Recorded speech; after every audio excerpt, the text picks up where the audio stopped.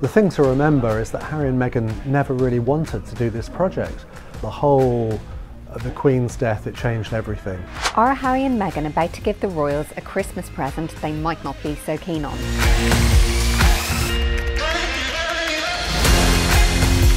The Sussexes tell-all documentary, Don't Call It a Reality Show, is set to hit Netflix on December 8th as part of their deal with the streaming giant.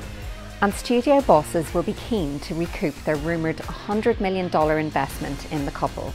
This is all we know about what could feature in Harry and Meghan's Netflix show. The couple announced they had hatched a deal with Netflix in February 2021, weeks before their notorious Oprah interview hit the airwaves. Prince Harry and Meghan, the Duke and Duchess of Sussex. In the months after their accusations of royal racism set the world alight, cameras were spotted trailing the couple on many public engagements.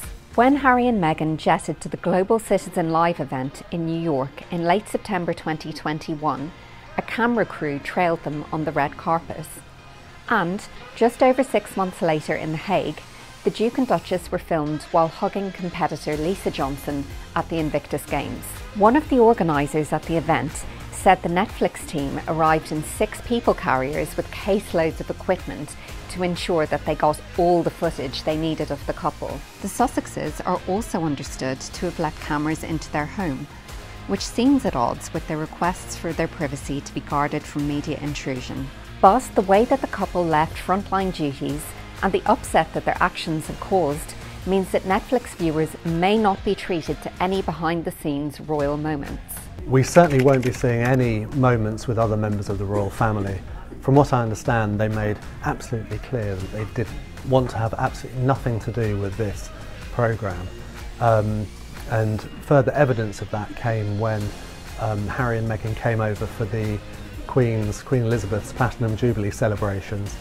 They kept a very low profile, and they didn't, there wasn't even a photograph of the Queen with baby Lilibet, whose birthday it was at the time, and apparently that was made clear that the Queen wouldn't pose for a photograph in case it happened to appear, you know, in a series like this one.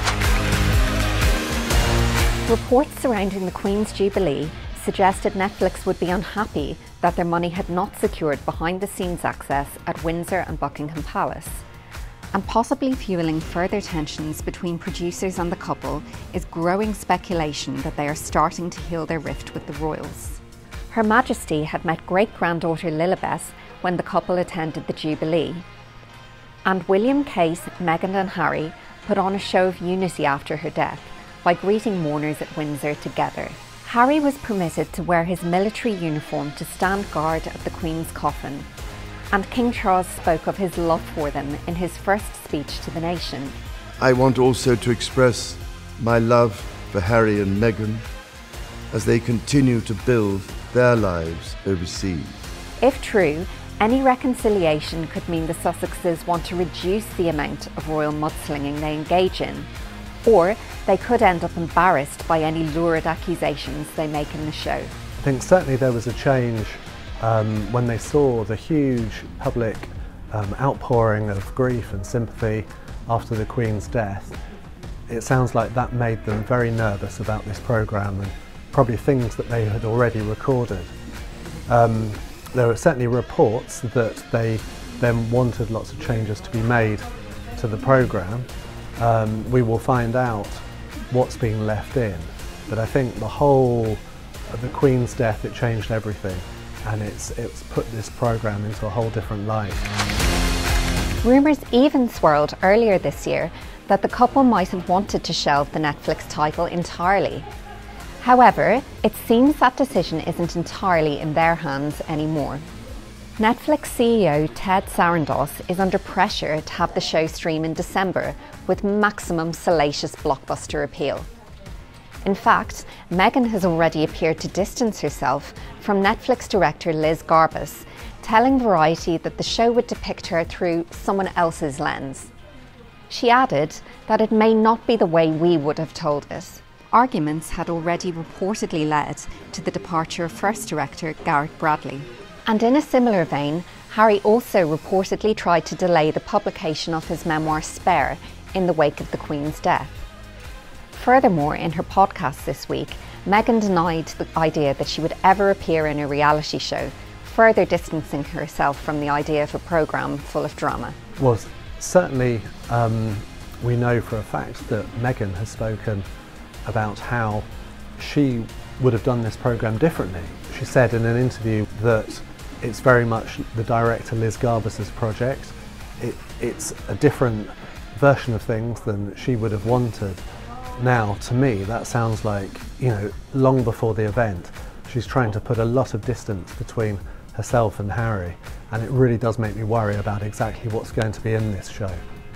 The thing to remember is that Harry and Meghan never really wanted to do this project. When they signed up for Netflix, it was to make programmes. They had this vision of sort of being like Barack and Michelle Obama and making very worthy documentaries, and that's already gone by the by. Harry's made a programme about his Invictus project for injured servicemen. We don't yet have a broadcast date for that. And Meghan's big project, which was a children's animated programme called Pearl, well, that's been canned altogether. So the first thing we're seeing is a reality show, a docu-series about them. And this is not being made by Archwell. This is very much a Netflix project. So I think for everyone, you can imagine Harry and Meghan being nervous about the reaction.